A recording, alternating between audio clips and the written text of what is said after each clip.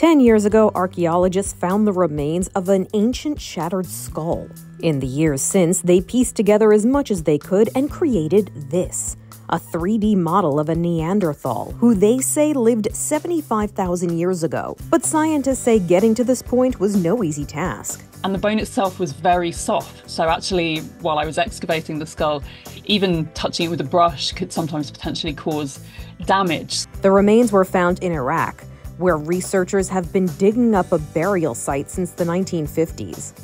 While many Neanderthal remains have been found since then, Dr. Pomeroy says this find was especially exciting.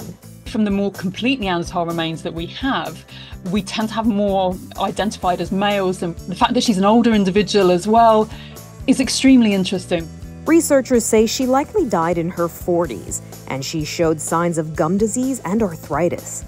They say they want to know more about her, like her diet, traveling habits, and anything else her bones are willing to give up. It's a massive privilege, actually, to be able to work with the remains of any individual, but especially one as special as her. Remains that could tell us more about how we've evolved to who we are today. For Inside Edition Digital, I'm Mara Montalbano.